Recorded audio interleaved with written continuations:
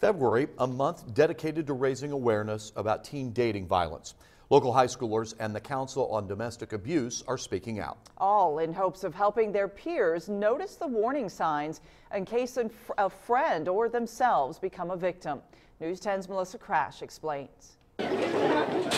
More than 1 in every 10 Indiana teenagers experiences dating violence, a statistic that CODA education specialist Rebecca Moore says needs to change. They're not alone. If they're in these situations, there's someone they can talk to. Moore teaches students about physical, verbal, emotional, and sexual abuse, 4 very different types that could lead to a cycle of violence.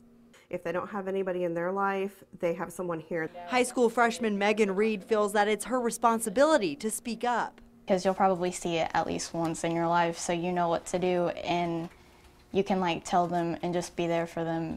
Abusive relationships are happening, and that abuse is leading teens to depression and in some cases considering suicide. Nude pictures and stuff like that, and that still does have to do with violence because, even though you're sending it, you don't want the whole school to know.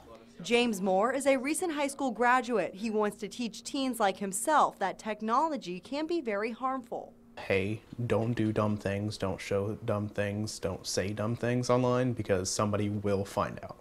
CODA wants to make parents aware of the warning signs. If you see a slight change, talk to them. Hey, what's up? What's going on? Is everything okay today? And the dangers facing their teens before it's too late. In Terre Haute with photojournalist Tony Casasilla, Melissa Crash, News 10. On the first Thursday of every month, the CODA Youth Council meets at the Vigo County Public Library. That meeting is happening right now. But if you'd like to attend the next one, information is on our website, WTHI-TV.com.